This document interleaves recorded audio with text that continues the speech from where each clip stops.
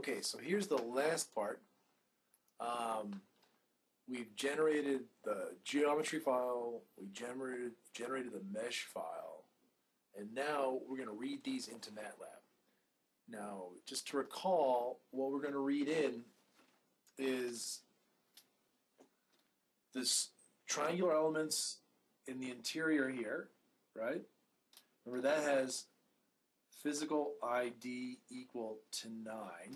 So in the Gmesh file, that denotes that region. We're also going to read the line elements on this edge, and that's physical ID. I forget what it is. What I have it here. I can peek. I think it's 12. It's 12, right? That's 12. This is physical ID 12. Remember, you can check those in your Gmesh file. Do I have Gmesh open? I have it closed. By the visibility thing, or you can just look at the, physical line 12 is the one that connects the line 5, 7, and 6.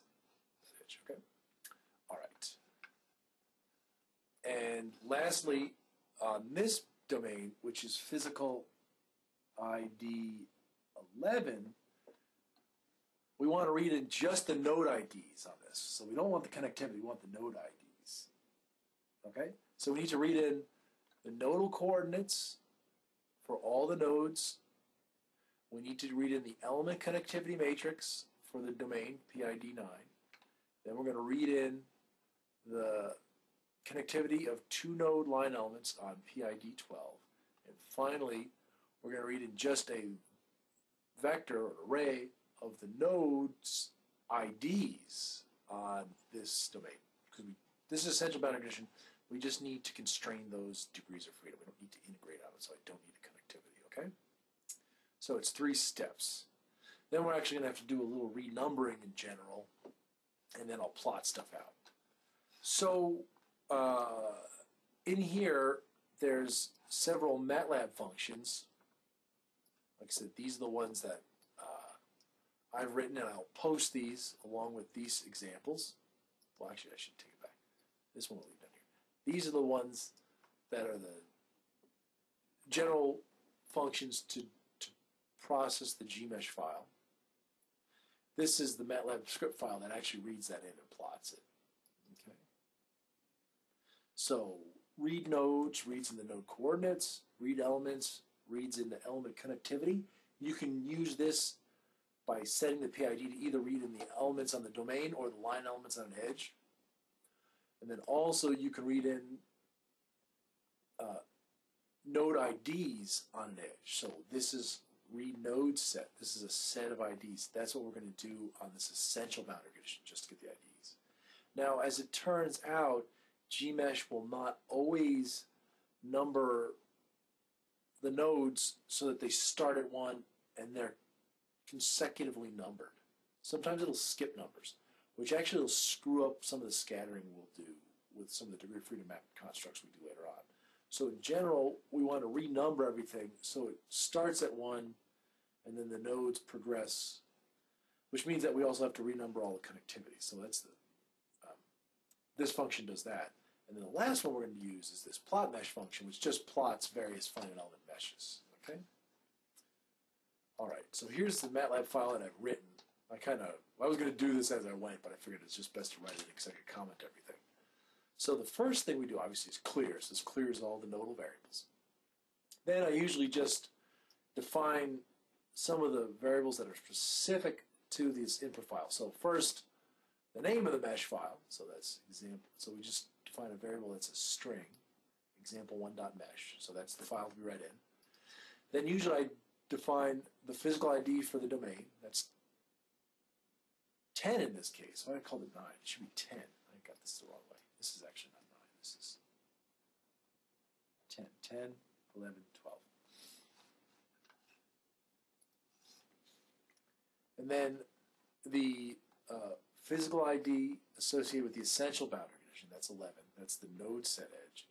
And then the natural boundary condition, physical ID, Now you can actually, if you have multiple ones, you can make a vector of these, and that's fine too. It'll work for that. So that's all we've done here.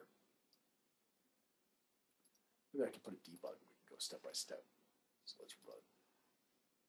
So here you can see we've just defined those variables. Now the next line here, we're going to actually read in the node coordinates.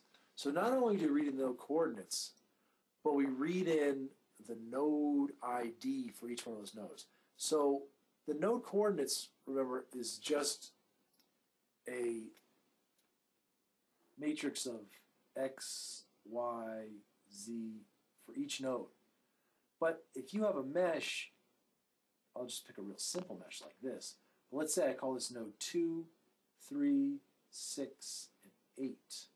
So this one might be associated with node 2. This one might be associated with node 3. This might be associated with node 6. And this might be associated with node 8. So this is what I'm saying before. Gmesh will not always number these consecutively in one offset. So sometimes it screws it up. Well, it doesn't screw it up, but sometimes it just, for example, this point here is off the grid, so it writes those as well, even though you don't use them in connectivity. So in fact, this vector here is the node ID vector. This tells you that the node in the first row actually is referred to as node 2. So in any connectivity, like the connectivity for this element is 2, 3, 6, this tells you that node 2 actually corresponds to the first row in the node coordinate matrix. So we'll end up doing some renumbering because of that, but that's what's going on here. So this reads in the node coordinate matrix and then this vector of the node IDs. So if this is just 1, 2, 3, 4, 5, 6, 7, 8, then everything's good. But in general, it's not. So let's do that step.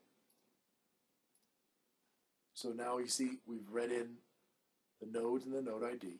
So node is 149 by 3. So obviously each 3 columns and there's 149 nodes. So you can see, node looks something like that. The Z coordinate is 0 for everything.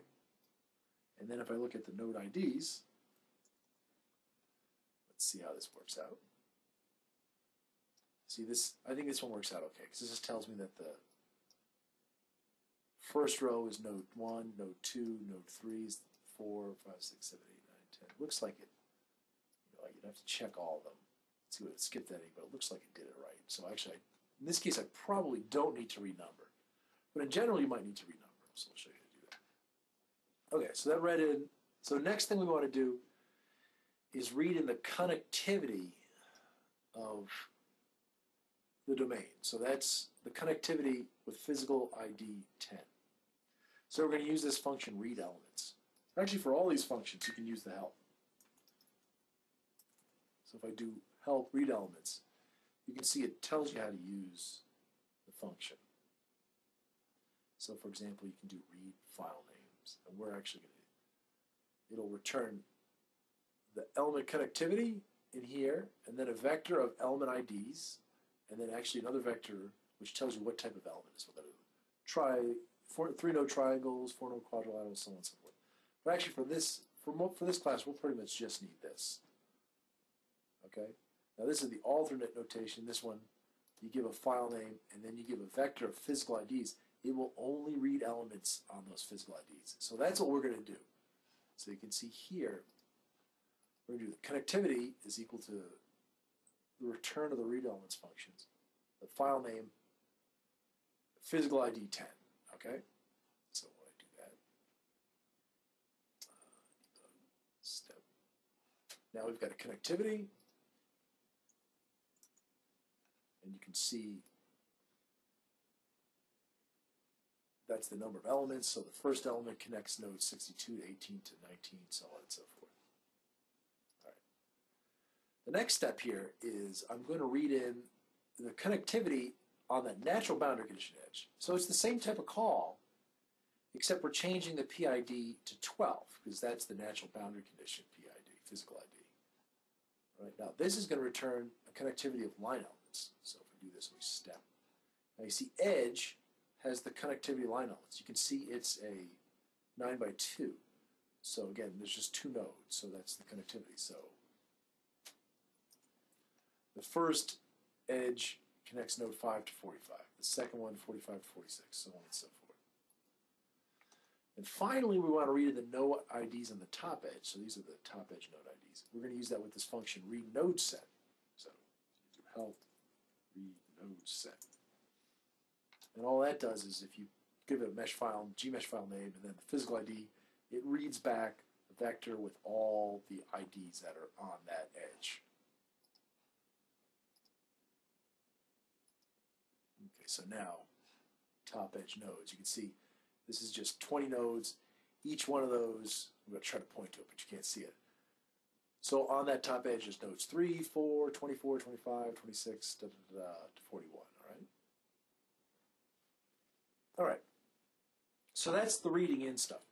Now, as I mentioned before, sometimes Gmesh will not number things consecutively, or sometimes it'll skip a node because maybe there's a node that's not used in the mesh or something like that.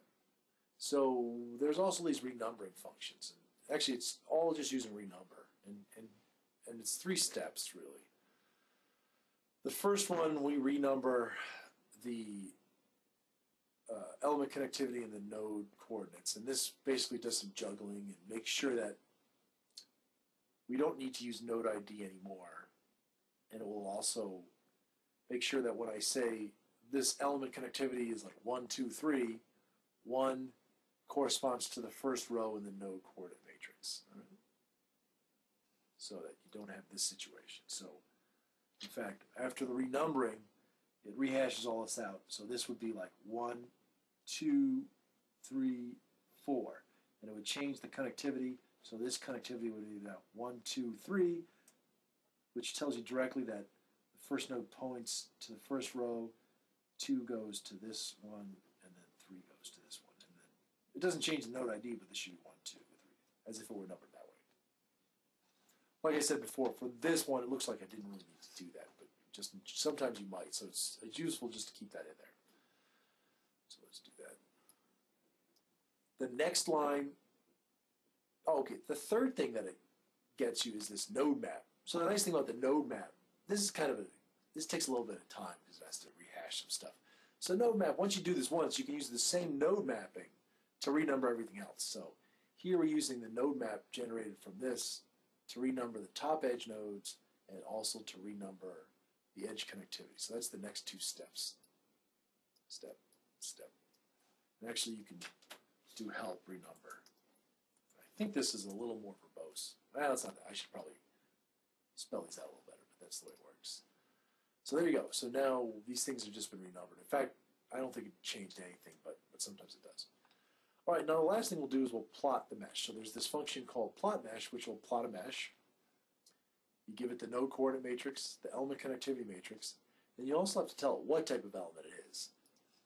So if we do like help plot mesh, this will plot out 2 node lines, 3 node lines, 3 node triangles, 6 node triangles, quads, and a hex 8 element. Okay. So step. That cleared. Okay, we just had a clear field. Let's step again. So there's the mesh. Looks just like it did in Gmesh. And then we'll go back and do another plot mesh, but now I'm just going to plot the mesh of that natural boundary condition edge. And I'm going to plot it in red. And there it goes. I'm going to plot that on top, just to show you that everything looks reasonable. So that's it. So now you have all the data structures you need.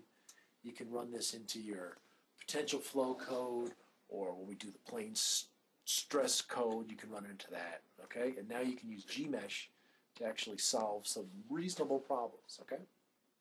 All right, so that's it. Like I said, I'll post all these things on WebCT, as well as the plot FE field, which you needed for the potential flow problem as well, okay?